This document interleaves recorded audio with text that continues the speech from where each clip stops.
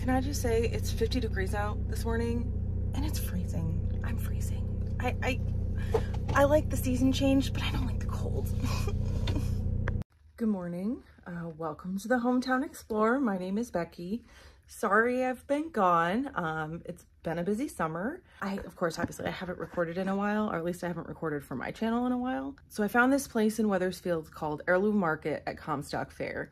And they're a little cafe. They also have a kind of market attached to them as well, like seeds, of course. Well, I shouldn't say of course. I haven't even told you any of the history.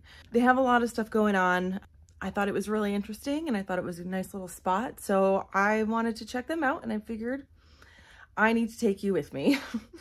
It's been a while. It's really early. It's like not even 7 o'clock. They open at 7. So my goal is to get there for when they open. Comstock Ferre is got a pretty solid seed history in Wethersfield. It was actually operated, I think it was considered the longest running seed company in America. It was in running for over 200 years. But Wethersfield's seed history goes back, it looks like as far as like 1636. It starts with the guy who established the town. And from what I read, it sounds like he was a farmer and they essentially kind of utilized his crops to whatever, when he passed away, to kind of pay off whatever debts that he had. So I thought that was interesting. So we're gonna go and we're gonna try and see, I wanna try and see if I can go and check out the market as well, because it looks pretty interesting. That's terrifying. It looks like it could be a person.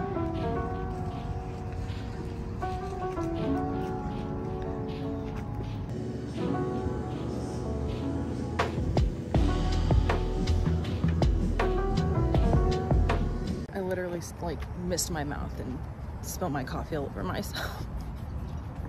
Conveniently right before my food was ready. And then the alarm, they gave me like a little buzzer, which I thought that was a cool idea. And I was able to go and like check out the little market they have.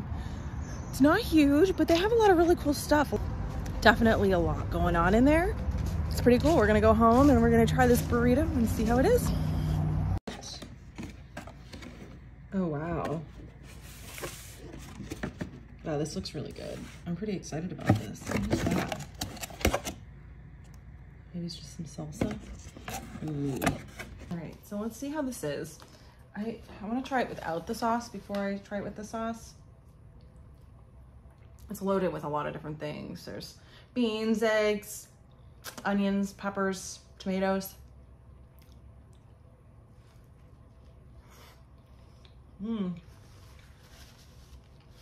Wow, that's really good. A lot of flavor. Nice and toasted on the outside. It's really good. All right, let's try it with the sauce.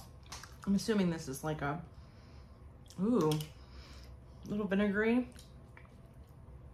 Smells spicy. Gosh, I'm losing beans. It's good, it's sweet. It's really good.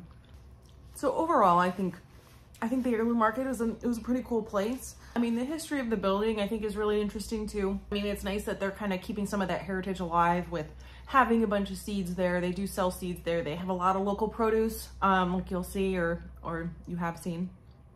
So a lot of local honey, some local maple syrup, which I thought was awesome too. Some Vermont maple syrup. They also have milk from a local dairy in Bolton, which I think that's awesome. You know, I feel like, you know, farm fresh milk is not a very easy thing to come by. So I just think that's super awesome. They have glass bottles for, you know, a deposit, which would be nice if we could get back to that. I just think it's just way better for the environment. I know that they have their hours listed on their website.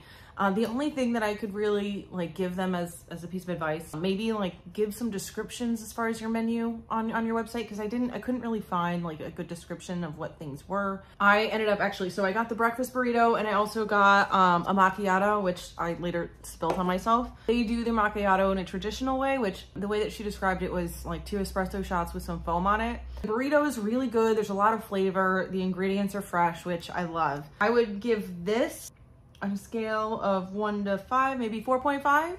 I think it's really good. I think it's a pretty cool little place. You know, a lot of real history there. So if you can support them, definitely consider doing it. I think that's great what they're doing and what they've got going on there.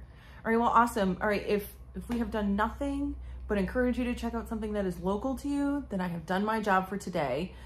So thank you so much, and I will see you in the next one.